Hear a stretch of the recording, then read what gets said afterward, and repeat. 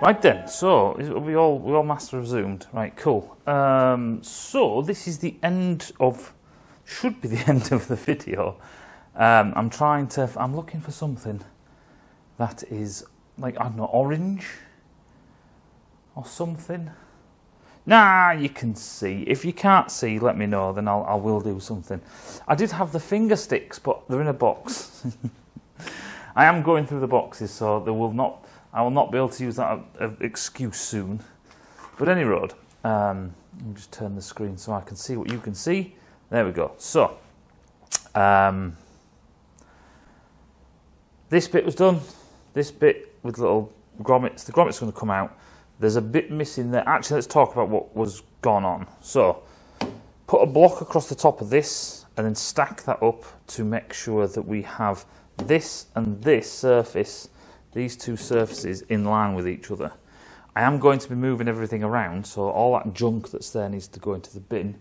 The SV and the ER5 are going to get moved over there, and stuff, not that you need to know, stuff is going to get moved so we can have the main bench, my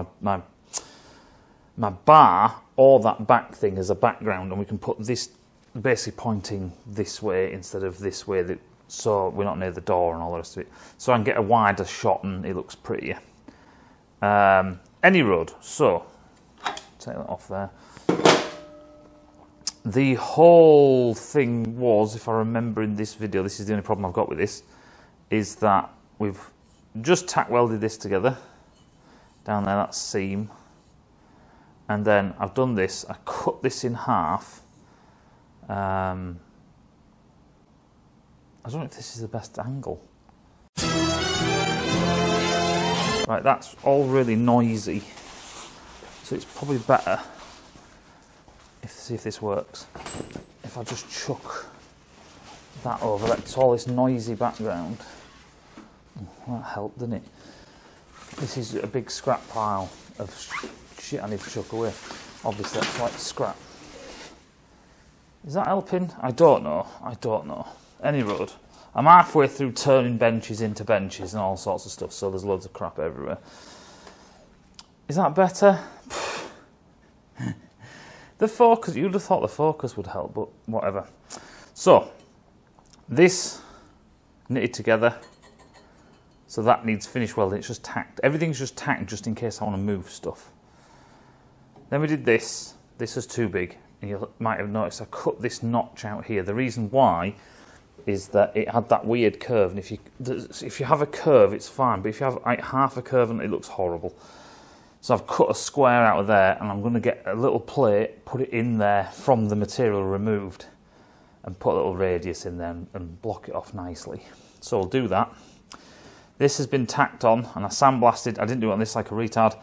I've sandblasted the inside of that, so you don't have to worry about so much about paint. Again, all tacked on. We're going to cap these off. I think I've got a really, really clever solution for that. That's just fun. And then we've got this X brace in here. And the reason why there's a gap there is because I want to actually put a plate in there with something. I won't say any more, but yeah, there's going to be a plate that goes in there that stitches the two together. Once I've run out of time, once I've finished this little dicky bow tie kind of thing with something in there, then this can all come off and it'll get finished welded, and then that'll be that pretty much done and dusted. It'll be as stiff as a stiff thing, and then you'll be able to see it come off. That's the other next thing. Then we're going to deal slightly and very quickly with the rear suspension setup. We're going to have a little play with that, and then it's on to the front end. So this will be pretty much, we're not finished, so what I'll do is I'll just weld up all these bits, just weld all these bits up so they're solid, and then once they're welded up, the next thing to do will be, there's loads more to actually go on this, and I'll explain as we go, but I've got the light. Now, someone sent me this and some fairing bits, and basically the back end of a bike, and we won't mention what kind of bike this is off, because we won't, but going about there-ish, see it's got these little standoffs, little grommets, stuff like that. You see, you have to put them on to put them on. So something like this, if you get what I mean. That's kind of what we're aiming for, and kind of, I say something like this, hopefully this. Someone sent me this a long time ago. Thank you very much, dude, for sending me this. So it's going to go about there like that. Probably a bit further out because we're going to have to miss what we're putting here.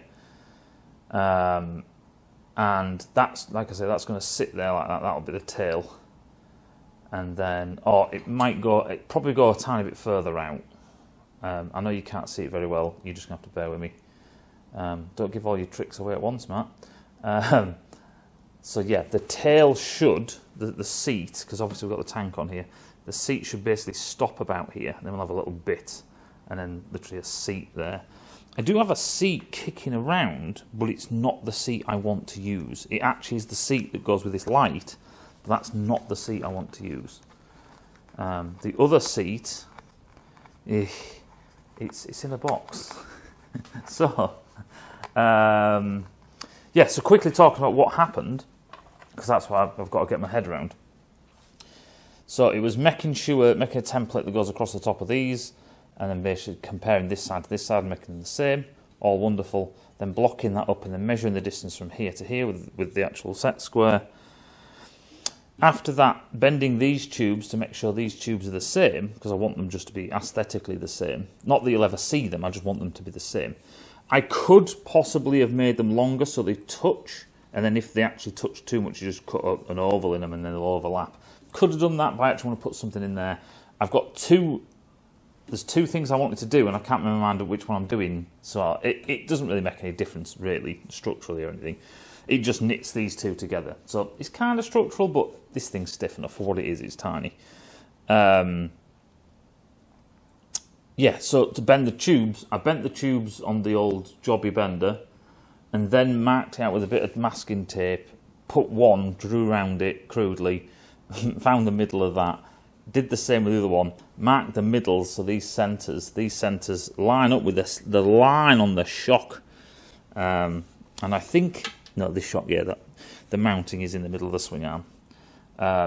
So all this lines up, which is nice, and then use the rotor brooch, and hopefully I've got a video of me, you nibble a bit, you come over and test fit it, you nibble a bit, you test fit it, you nibble a bit, because we're talking, these bars are going, the bottom bars are coming in slightly, the top bars obviously do this bend out, so they bulge out, massive pain in the ass.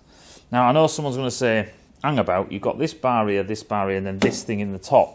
Because this isn't structural, this is just to well, it's somewhere to put your seating, mount everything in your ass. There's also these 2 points here we can use, or we can go straight off the frame. A lot of bikes actually do have seats. The SV is a good example.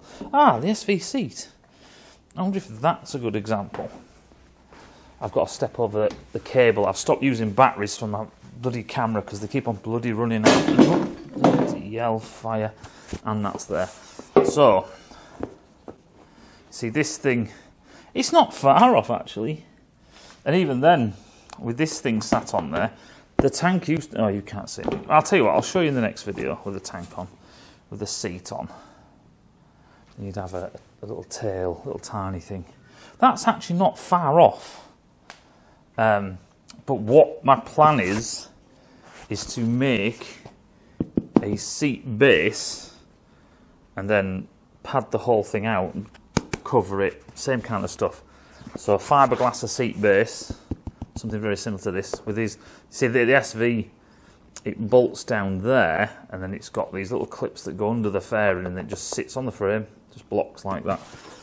So, although this doesn't do that, the middle actually, that buffer there actually sits on the middle of this. Will we use all these holes? So there's a nut there, there's 2 nuts here. Will these holes, slots, stuff like that, will we use them? Don't know. Little things like that, like wire routing and stuff, there's no plan for. That would be a good one there, because you get a grommet in there. These 2 pads, I just put them back in just to show you that that's what it was. It was the thing off the seat, but I don't think we're going to... Well, we might mount that there, I don't know, it depends. There is an overall plan, an overall design. There isn't this specifically goes there and 66mm that goes there, and there's none of that going on. You know, I have what I want to do, and I'm just going to do it. So this is it so far. We will literally, yeah, just crack on. Anyway, I hope that makes sense. It's tea time for me. It is 8:30. Hope that makes sense. And oh, we're also going to do some stuff to the tank. That'll be quite cool. So you're going to see some tank molestation. It doesn't mean though that we're just going to start chopping up tanks and adding them to the bike. That would be stupid. Oh, that makes sense. And I'll see you in a bit.